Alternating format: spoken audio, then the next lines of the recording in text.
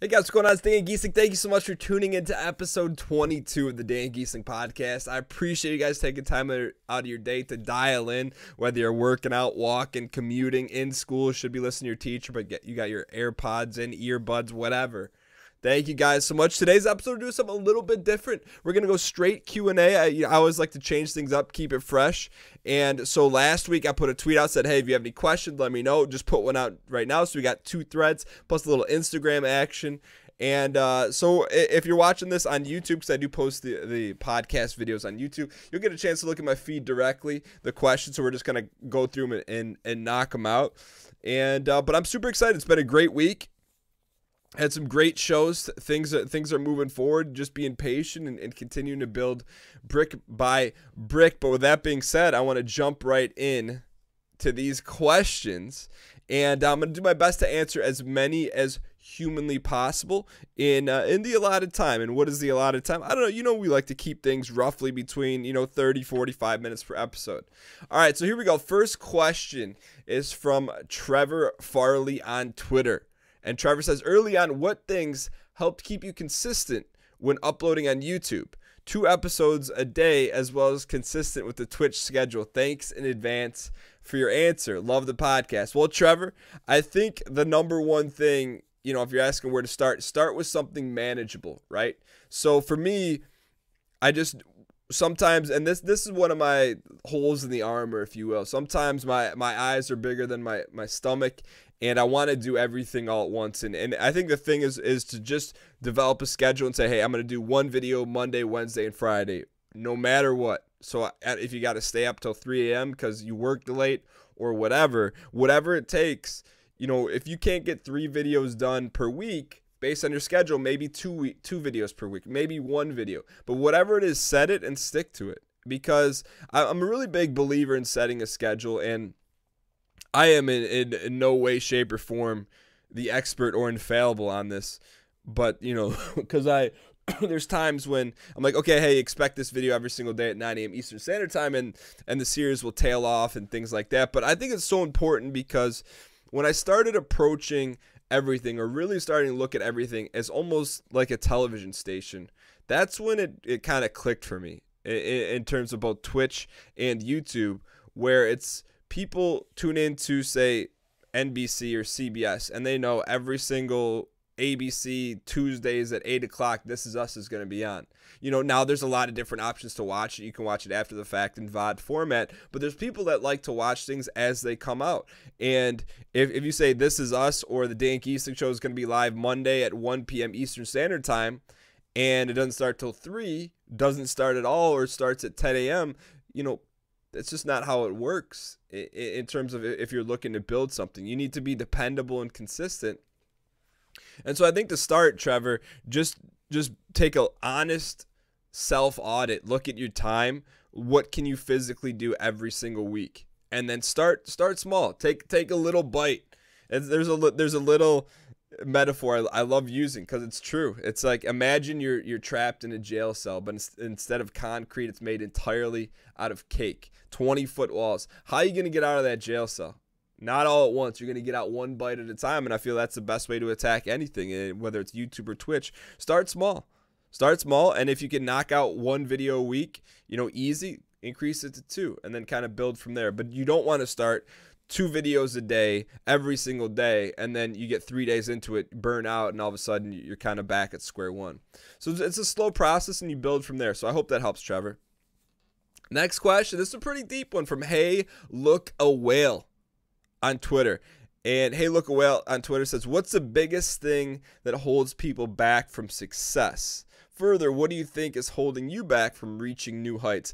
And I feel like I'm not in a position to comment on other people, right? Because I feel that unless you know someone directly and you know their situation, what's going on, everyone's got a different story, and everyone has a story. And what works for one person may not even be in the realm of possibility for another based on their situation, environment, things of that nature. So the only thing I can really comment on is what do I think is holding me back from reaching new heights? And I feel like, I don't want to say holding me back, but something I'm definitely focused on is just being patient, right? Is that looking at everything, taking a step back, and knowing that things don't happen overnight. And as long as you put your head down, you continue to work, and biggest thing, staying persistent, not giving up. I feel like that's a big thing. But I think maybe on a meta level, I guess the way I'll answer is that people need to work for a longer period of time and be patient, right? It may take you 2 years, may take you 5 years, may take you 7 years. But if you're willing to not bend the knee and fold your cards, I think really anything is possible as long as you're self-aware. And then when I say that, I mean, I know that I'm never going to be an NBA basketball player. It's just I'm self-aware enough to know that's not going to happen. So we all have certain limitations, but for the most part, I feel that you can accomplish anything depending on how long you're willing to work for it. All right, next question. This is from Coach Hayes ES on Twitter.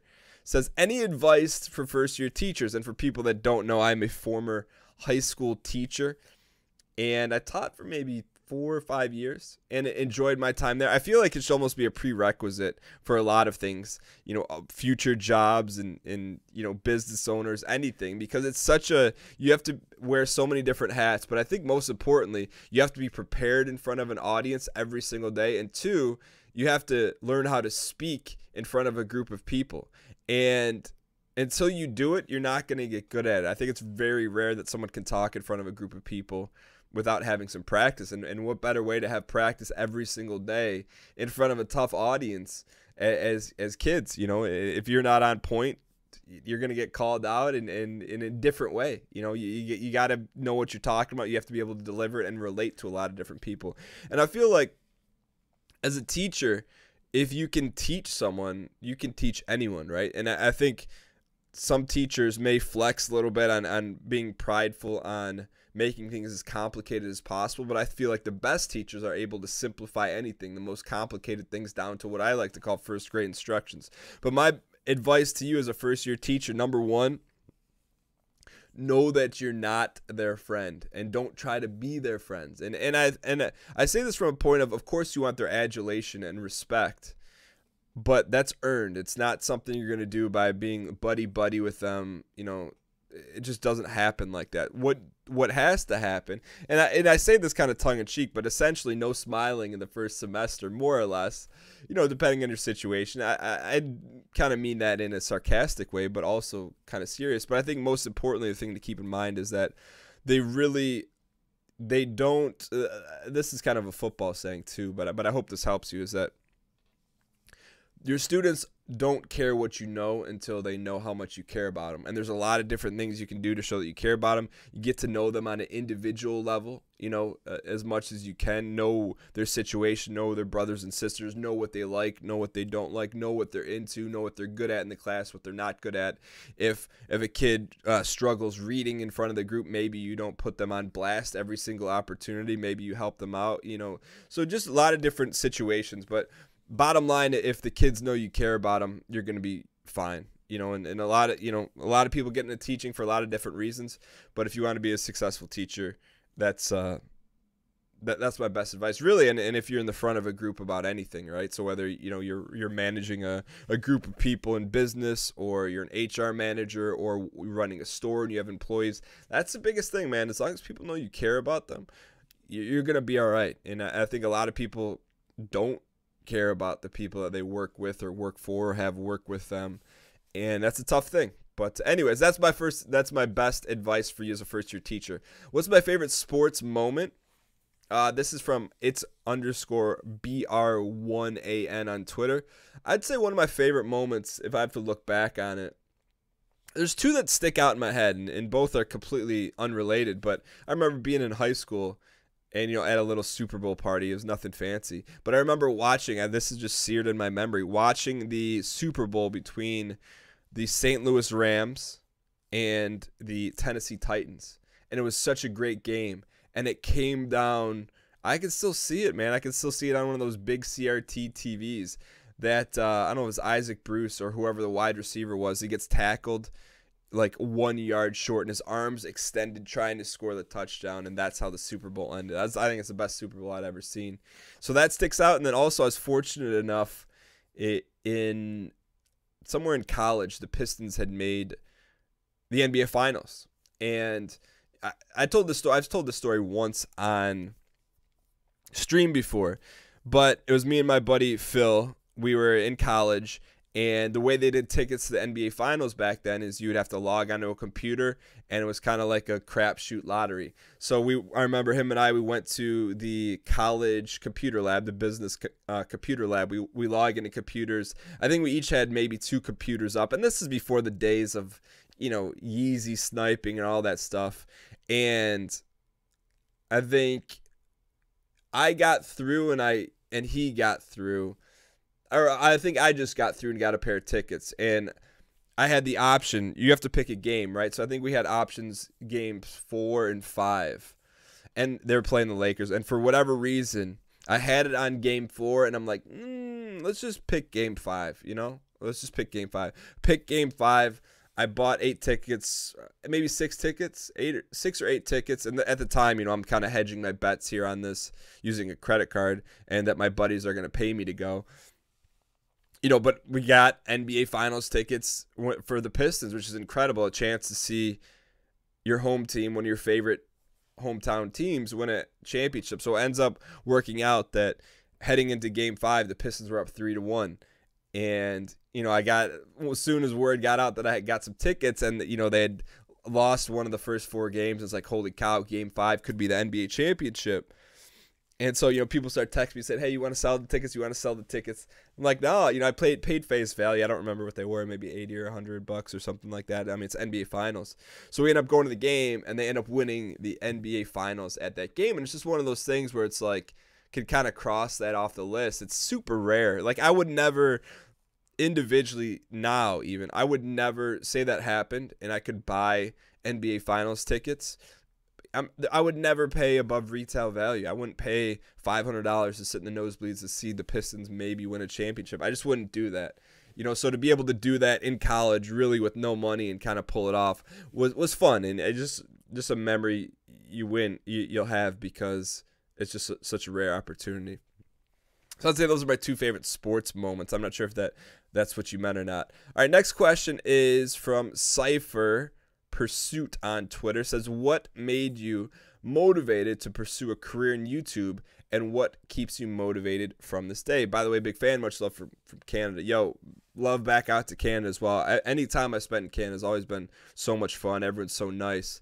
But what motivated me to pursue a career in YouTube, and what continues to motivate me? So I started out on Twitch, and I talked about this in podcast episode 1. So if you guys want the real nitty-gritty detail story, I'd listen to episode 1 of the podcast. I talk about how it's kind of just a chance meeting on Twitter, and how everything lined up with DJ Wheat. But I started doing YouTube videos just to try and do something different, right? Because I started streaming on Twitch, and I didn't really know the whole thing. And it wasn't like I wanted to pursue a career in YouTube. It's more of like, hey, let me try this thing, see if I like it, because I like streaming, and then just see what happens from there, and just kind of grow, I would say snowballed, but year on year end, it just started to grow a little bit and little bit and little bit. So I didn't go in with the idea to say, hey, this is what I'm going to do full time. Because it's still not what I do full time. It's definitely grown a lot. But I think it was just something I tried out and enjoyed doing, and then I really enjoyed kind of the feedback loop of being able to create something that may distract someone or entertain someone, and have people be invested into a game or series as much as I am. And I enjoy getting involved in the community, getting people's tips and tricks, what they like to see, what they don't like to see. So it was just really something as a kid. I talked about it maybe in a future past podcast episode that I initially wanted to major in broadcasting, and then I'm like, for whatever reason, I stood down from that. I can't tell you why, but initially that's what I wanted to major in college. And I felt like that was always kind of like a bug in my system, something that I knew I wanted to do. I didn't know how to go about doing it. And back when I was in college, this wasn't even a thing. And so I think that's part of it. I just think there's people have innate things that they want to do or know they want to do. And for some people, it's very clear, and some people kind of gotta find their way and figure it out. So for me, it was just something that was kind of intuitive, or something, I guess, in my DNA that I wanted to do. And in terms of what pursues me to stay motivated. It's just something I really enjoy, and I don't want to see it A, go away, and B, stay stagnant. So really, and that's not how I view it. I view it more on the positive side in terms of I enjoy it and I want to continue to grow it. And to me, it's a challenge. What can I continue to do to push growth on the channel? And so that's what I think what pushes me. Not to mention, the community, which is a whole separate thing. All right, next question from it's _zombie on Twitter. What's the rate of consumption when you quaff liquids so vigorously? I don't know what the word quaff means. I can only assume based on the context around the question that you're talking about, like drinking things really fast. So I don't know. It started out as something goofy I did on Twitch and just kind of became a thing.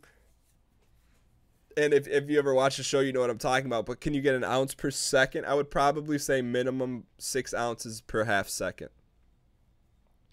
All right, next question is from Justin. When you lost your wife in Mario, the Woodwick Justin on Twitter said, when you lost your wife in Mario Party, did you let her win? So I'd never really played Mario Party super in depth, and I played it last week and tweeted about it with my wife.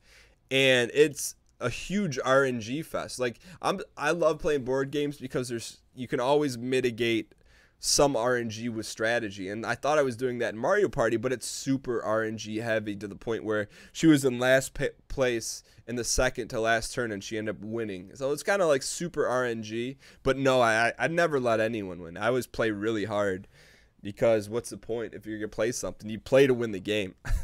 So next question is from Rico Lico on Twitter. Says, hey Dan, been loving the NCAA Bowl series. Have you thought about doing an offensive coordinator or head coaching series in the game in the NCAA? I think you'd have a lot of fun with it. So Rico Lico, I always read comments and tweets like this because when you do what I do on this side of things, when you start to hear the same thing over and over again, it's like, hey, people want to see this, and that's a good thing because it just means that if there's an outcry or if there are a lot of people are talking about something, they want to see you do it. And there's a lot of people like Julian said, hey, Dan, I think you should do a dynasty. So we're doing a dynasty right now on YouTube. And it's so bizarre to me a little bit because I'm playing a game that came out in 2013 on an old console, and it's doing well on the channel.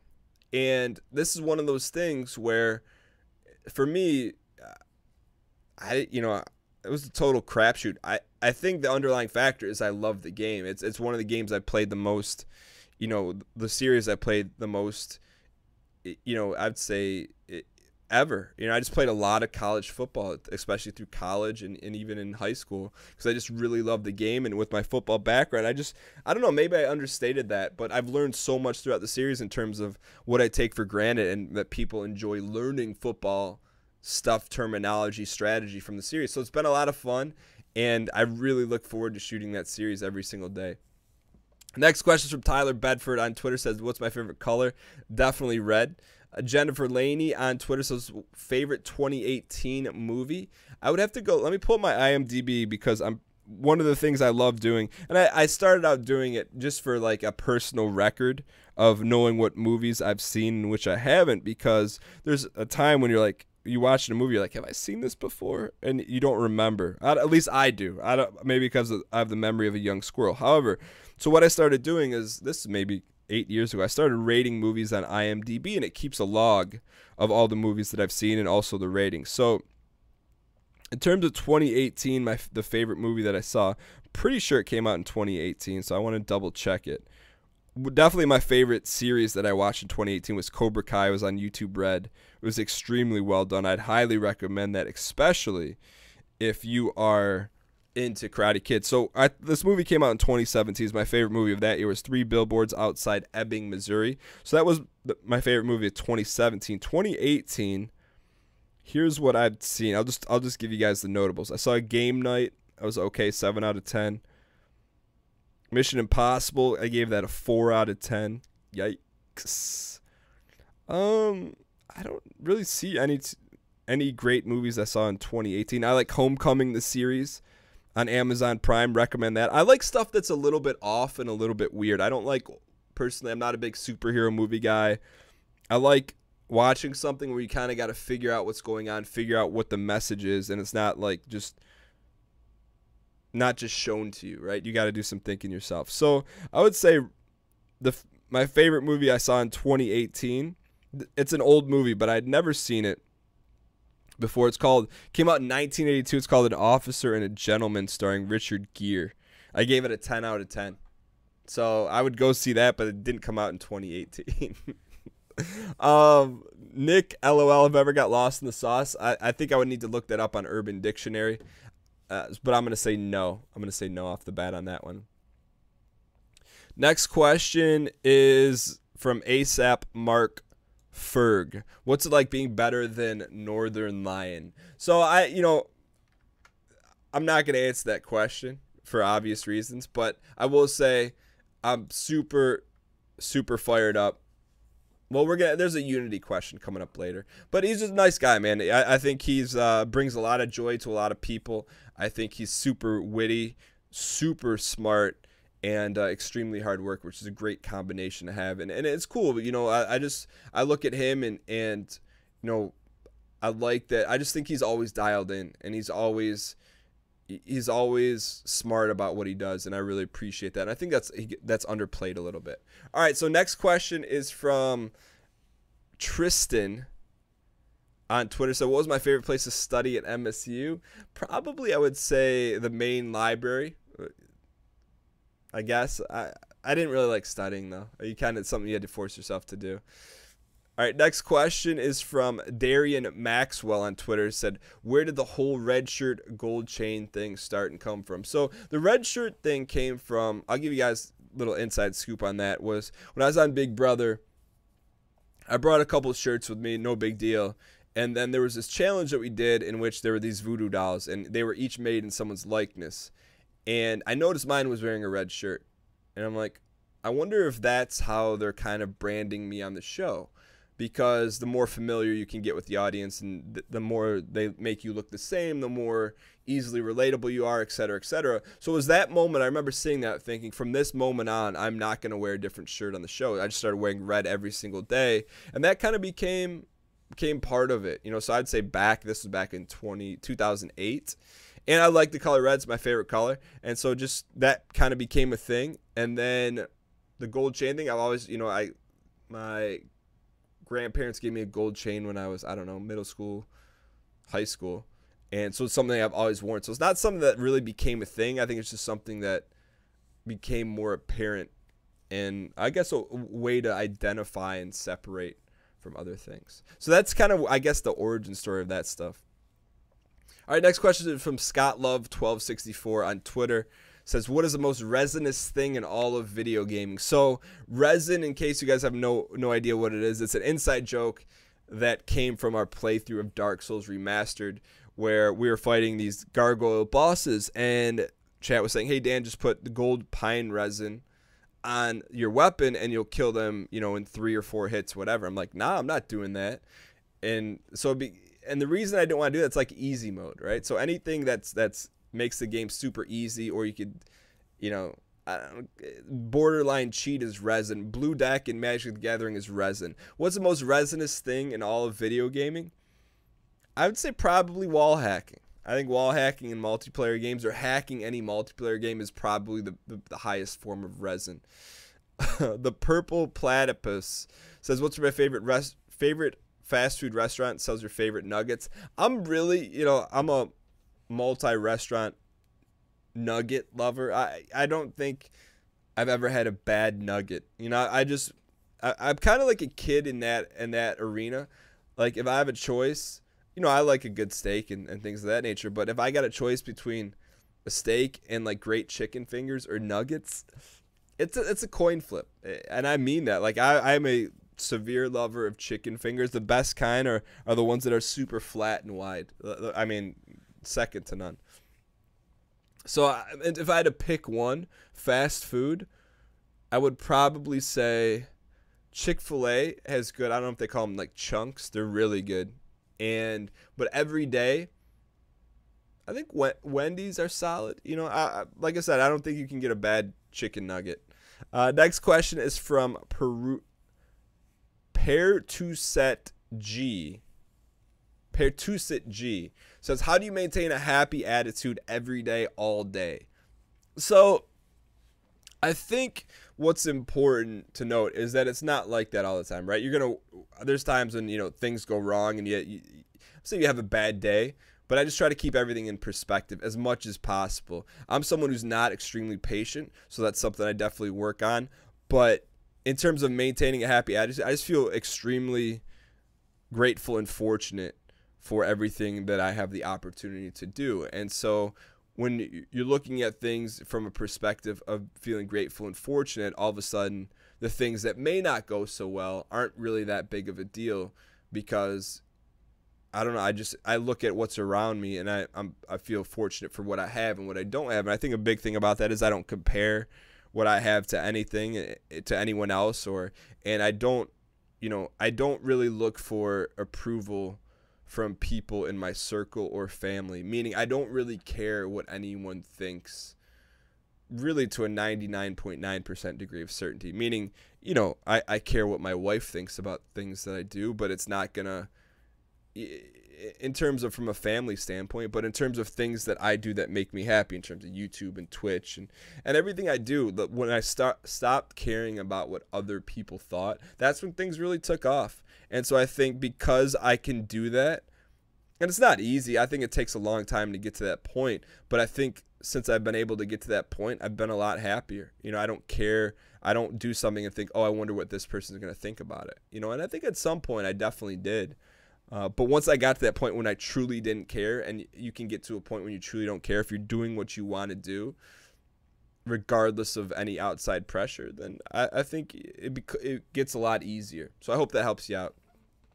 Next question is from Blue Aside Park on Twitter. It says, where do you see the channel / brand in 5 years? What do you hope for in the future? My hope for in the future is just continuing to grow and continuing to grind away. I enjoy the process of what I do, right? So, especially on Twitch, we've hit some big milestones. We've dipped to those milestones, but that's not really what I focus on. I have it as a goal, of course, but, if subs fluctuate or anything like that, I don't really look at that because I enjoy the process, right? So I enjoy the show. I enjoy making videos on YouTube, and all the stuff I think that comes along with that, I think is all like a secondary benefit, right? So if you do what you're supposed to do, all that stuff will follow it. I don't think it leads, right? So I don't lead with saying, oh, how can I, make the highest amount of money from Twitch today or YouTube today. That's not how I approach it. I try to approach it from, hey, what does the community want to see? What can I do to provide the community entertainment, distraction, having a good time, connecting with each other? That's how I approach it. And I feel like because that's how I approach it and I don't focus on the other things, like what can I do to make this person's day better? What can I do to give this person the show they want to see, or the community the show they want to see? What game does the community want to see me play that they're going to get the most enjoyment out of?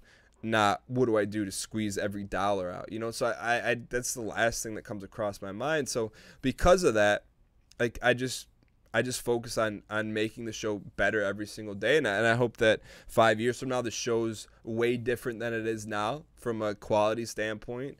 And just as I look back 5 years ago, I'd be like, holy cow, what was I doing?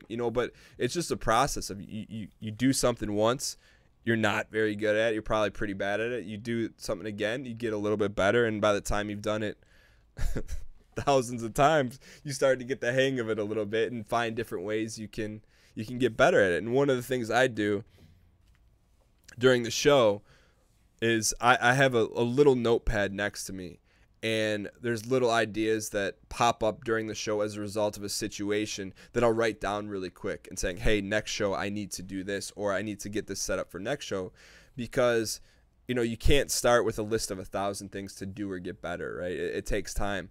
And so for me, whether it's adding Doom music into an Escape from Tarkov run because that great idea came from the community, or having a random live challenge in the middle of a playthrough of The Messenger because it pops up from the community, and then I get an idea how I can push that one step further. Like, that's stuff when you're broadcasting or you're streaming on Twitch, if you don't write it down, you're probably going to forget it because you're doing so many things at once. And so for me, that's what I try to do. I just try to move the needle of making the show better, the community better, just half a millimeter every single day, and by the end of the time it's over, the needle's moved a heck of a lot more than 1 millimeter. So I hope that helps. Another question from Rico Lico says, how do you balance playing a variety of games while still trying to retain a core audience? Now, I think I've talked a little bit about this in the past, and I don't feel like I'm doing it as efficiently as possible, meaning that I think the best way to grow is, and especially I'd say in an expedited fashion, is to focus on one thing and just laser it through, right? Like just do one thing, do it well, go as deep and wide as you can with it. So whether you're covering a game, you play the game, you do videos about different aspects of the game, and you dial in. So for me, I don't do it entirely like that, and I don't think I will ever do that for a couple reasons. Number one, I don't necessarily want to hitch myself onto one game and one game only, because a lot of things can happen, right? So say the game fails, they make a poor decision, something bad happens, all of a sudden you're tied to this one game. If that one game goes away, you got problems. And it's kind of a catch-22, because that's the best way, in my opinion, I think you can grow your audience, is to become like a figure in that one specific game and become a resource or someone who provides value to the community in one game. So I wouldn't come out firing playing 1,800 different games. However, what I try to do is I try to balance the two. I try to have a main game and then a rotating second game. And I do that for two reasons. One, because I don't want to be hitched to one game. Two, because I like a lot of different games. And it also, when you play a second game, so the way the show is set up, you guys know I always play Escape from Tarkov, and then a single player game where there's a beginning, middle, and finite end.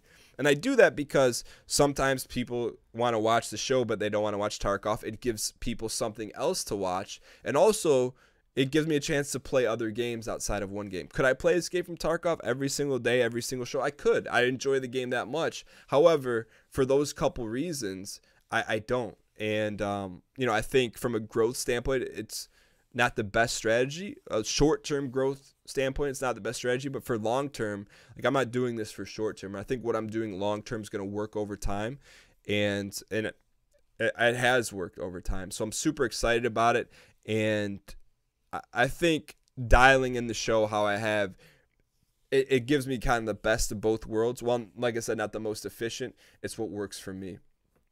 But if I were starting from square one right now, I would pick one main game for a while and kind of run that until you get going a little bit.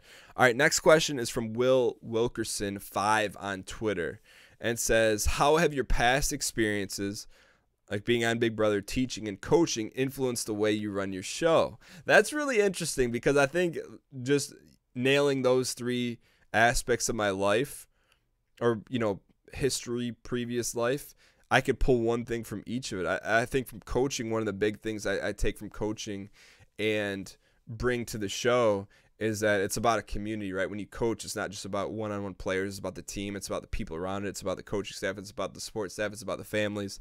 And I feel like that's part of what I try to do with the show. Is it's not just a show. Like, there's a community outside of it. It's extremely supportive of each other. That's why I'm very, very tough on keeping things positive and clean, because I feel like that propagates a really positive community that helps each other. Some people may live in an area where they don't have a lot of friends or not a lot of support, and it's cool. It's just, I wanted to give people a place to go and hang out that was fun, positive, and even if they have friends in real life, but a place they can go to get away from seeing stuff on the news, or always, getting hit with all this negative news on the internet. I just wanted people to have a place to go where they know no matter what, none of that's going to creep in the community, because we're very, very diligent against having that happen. So I think I take that from coaching, from teaching. I think being able to explain things, but more importantly, one of the things on a micro level during the show, what I do is that I really want people to be involved in the show in terms of helping, giving tips, guides, what I like to call front seating. I encourage that. And, on a super granular micro level, one of the things that's come about is what I like to call giving first grade instructions. And that's, I want people, when they give tips, to explain it like they would to a first grader. And I feel like that's highly, highly underrated, is that a lot of people try to give these complex instructions where everything can, if you can boil complex things down very simply, makes life easier for everyone. And I think that's something on a extremely micro level that's kind of come from teaching, is that, you know, having people in the community understand what first grade instructions are and being able to translate what they're thinking, what they want to have happen on the show, and actually get it done because they present it in a way that's on a first grade level. And I say it on a first grade level, you know, partly like to be kind of funny, but it's extremely important, is that, you know, when people are trying to give you instructions, you're always the ones that are the clearest and most concise that a first grader can do are the ones you're going to do because it makes the most sense. And then I think for Big Brother, I kind of felt like from Big Brother, what I bring to the show is that I've understood after being on camera, you know, for 2 summers on a reality TV show, I kind of understand different ways to heighten different parts of my personality, or how I project or inflect things, or how to read what's working well or not.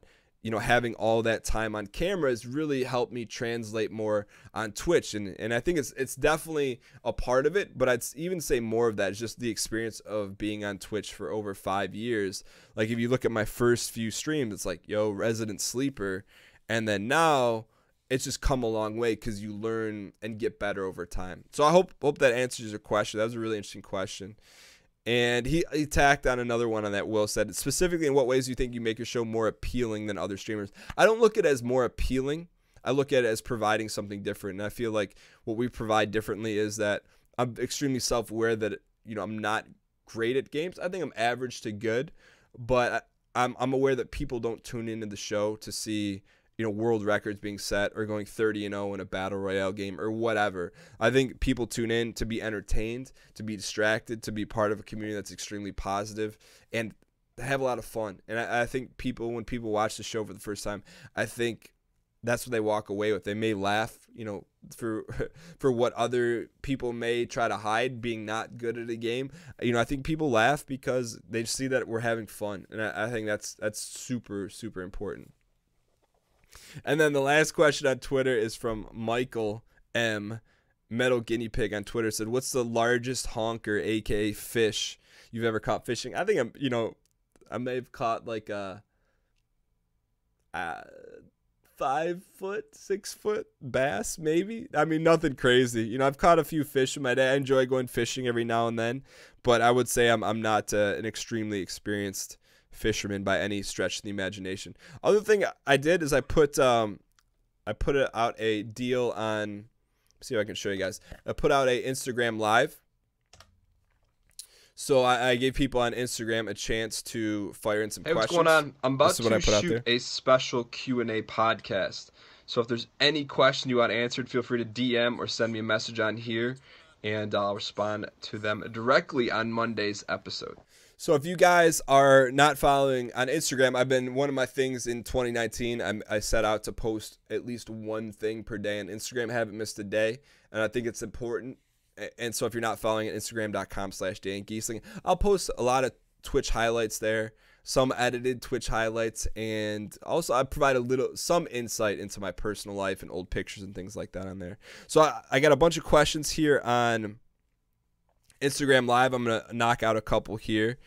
And this is a good one. This is from Tom Anderson 87 on Instagram. Says, how during stagnation do you come up with new ideas that further advance your growth on a platform? That's a really great question. I think the big thing, you guys know, the big thing I'm on is trying something brand new, completely different, i.e., here's an example of it, doing nothing but a Q&A podcast and seeing how it goes. And so I think that's one way, just try something brand new. You know, Tarkov, I always talk about Tarkov was never supposed to be a main game on the channel. This is something I tried once, people liked. A lot of people watched it and kind of took it from there. It's Smash, same thing. I tried it one Friday. A lot of people watched, a lot of people liked it. And so just trying new things and not doing the same thing over and over and over and over again, because really nothing's going to change in that fashion. And I think the other thing is that, like I said, I gave that tip about I have to keep this pad next to me while I'm streaming, and ideas will pop up, and don't be afraid to try new stuff. So I think that's a big thing. And another thing would be reaching out to other people in the community to play with. or collaborate with, I think that's always a surefire win to definitely spike at least some new thoughts, if not new growth on the channel. This is from Nick Bone on Twitter. Says, not my toughest question. What are your thoughts on Windsor, Ontario? Windsor, Ontario is just a stone's throw away from where I grew up. I had some good times there. I think it's a great spot. All right. Sean says, what did you learn from your experience as an org leader in Star Citizen? So back when we played a lot of Star Citizen, we have an organization. We still do. And I think the biggest thing I learned is that to be extremely aware of the community or setting some community standards. I feel like that's the biggest thing I learned, is that, you know, how people treat each other is extremely important. And really, you know, if I'm in charge of something or at the head of something, I need to do a great job dictating what's expected and what's not. And I think you see that reflected in the Discord community and the community on the show now in particular. Next question is from Jason D'Ambrosia. Says, what's the toughest situation you've had to coach through? I think definitely early, you know, I don't want to get into too much detail or names or anything like that, but when I was a graduate assistant, a coach that I worked for was extremely, very, very tough on me. And, you know, I would spend 16, 17 hours a day, you know, in the same building with this guy. And it was tough, definitely with the hardest situation of my life, you know, and it's one of these situations where someone's your superior and you got to do what they say. And you really, especially in a football environment, there's not a whole lot, you know, you can do. In hindsight, I would definitely handle the situation a lot differently now, being more mature, but I just kind of grinned and bared, and it was extremely tough, but you know, it's what I wanted to do, so I had to deal with it. But I learned how not to treat people based on that experience for sure. Next question is from Just Connor Nelson. So how do you make time for everything you do? Stream, real life, business, family, exercise, money. I feel like this is something that, you know, I'm always trying to get better at. And the way I make time for everything I do is I don't have a lot of leisure time. And so I've kind of really like the time that I spend, the downtime that I spend is with my family. As I don't really spend it, you know, hanging out with friends or watching TV or stuff like that. So I cut all that stuff out because everything else is more important to me, right? Like my family, business, community, streaming, YouTube, that's more important to me than watching television show. You know, now, of course, do I still watch a show here or then? Yeah, I'll watch a series, but I don't watch 5 or 6 or 7. And my thing is, there's nothing wrong with that. You know, if that's what makes you happy, dude, watch Breaking Bad, Dexter, and Game of Thrones back to back to back. But if you're not happy with whatever you have going on, then that's the first place I would look and see what you can do to spend that time differently towards something you do want to do. This is from a pretty funny guy on Instagram. Says, if you were to make the ultimate sandwich, how would I do it? It would definitely have chicken fingers, bacon, high quality bread, no mayo, thick onion, thick tomato. I think we just made it right there.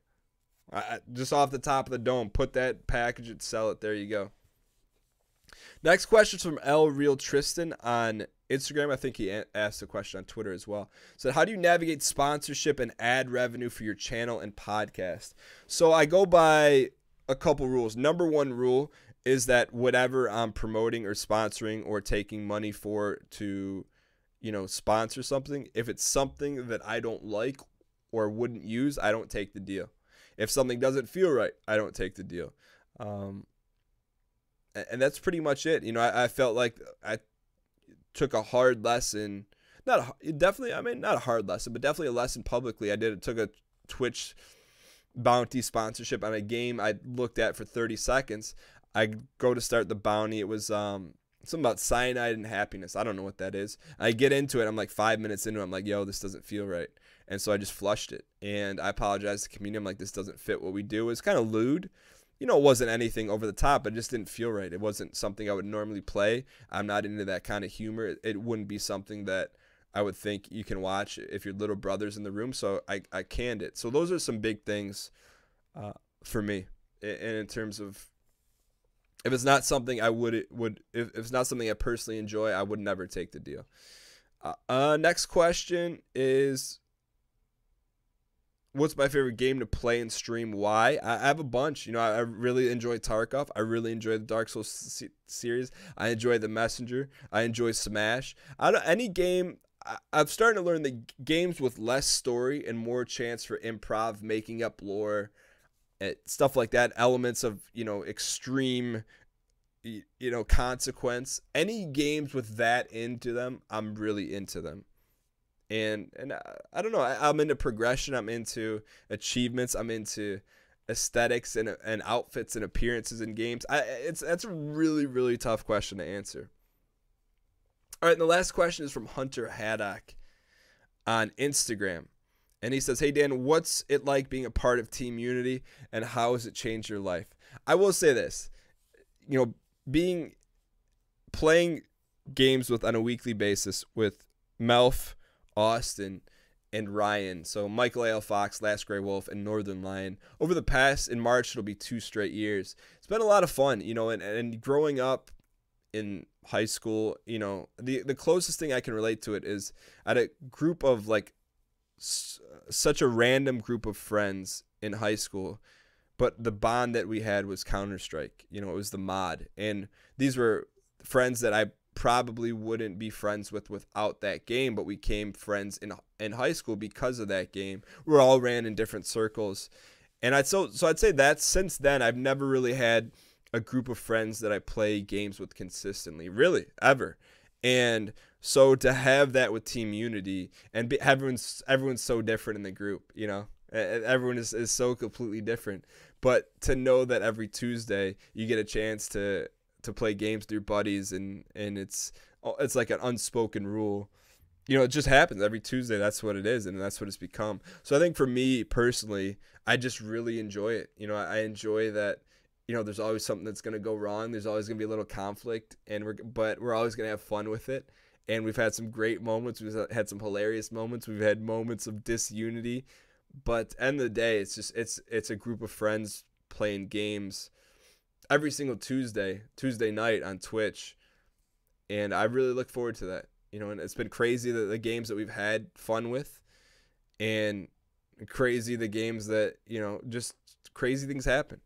Everything from PUBG to Farm Simulator to Minecraft. You just never know what you're going to get, to the debacle in No Man's Sky. It's just been, there's ups and downs, but I wouldn't trade it for anything, and it's definitely a highlight personally for the week for me. So with that being said, this was the first ever Q&A only podcast. I don't think this is going to become a regular thing. It's not going to be an every week thing, but I think it's something fun to do every now and then. But at the end of the day, I don't drive that. You guys drive that. Let me know what you guys thought about this episode. Tweet me at Dan Gheesling. Let me know if you like the Q&A episode. Send me a DM on Instagram, instagram.com/Dan Gheesling, or join our community Discord at dangheesling.tv/Discord. If you want to hang out with the community that I'm always talking about, that's a great place to do it. People are always playing games together. And of course, we go live Mondays, Wednesdays, and Fridays on twitch.tv/Dan Gheesling. Thank you guys so much for listening to the special episode of the podcast.